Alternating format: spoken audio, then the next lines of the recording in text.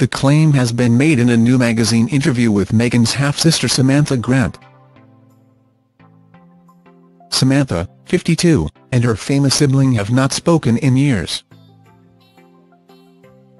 Despite speaking openly to the press about Meghan since it was first that she was dating the fifth in line to the British throne, she says has pointed the finger of blame for the family rift at her former stepmother.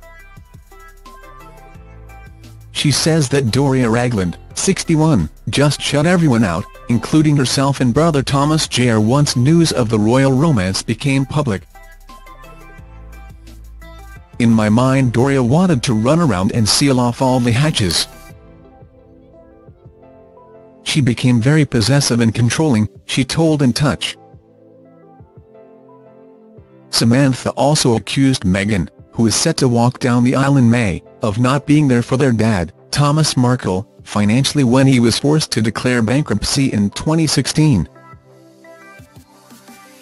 Meghan's education, her connections in the entertainment industry that got her her first job on Suits, and even before then. He gave her so much of who she is.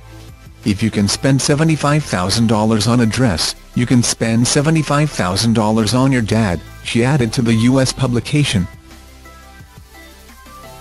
Samantha was referencing the pricey gown that Meghan wore to pose alongside Prince Harry in their engagement photos.